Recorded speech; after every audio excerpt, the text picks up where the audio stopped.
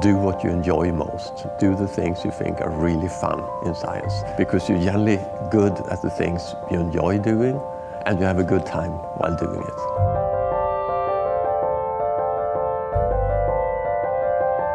What excites me, it's really in a way the big question of what sets humans apart and allowed us to become millions and billions of people and today influence large parts of the biosphere. My research and focus is on retrieving genetic material, DNA, from extinct relatives of humans. We have sequenced the genome of Neanderthal and can now compare it to genomes of people who live today.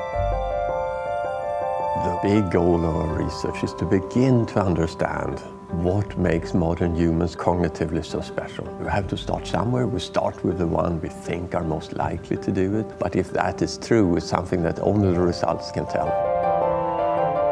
So the ADI award has been very, very helpful. It has allowed us to begin to explore the function of these human-specific changes we find in our genome, to take the first steps now to try to figure out which of these might be important and how may they function.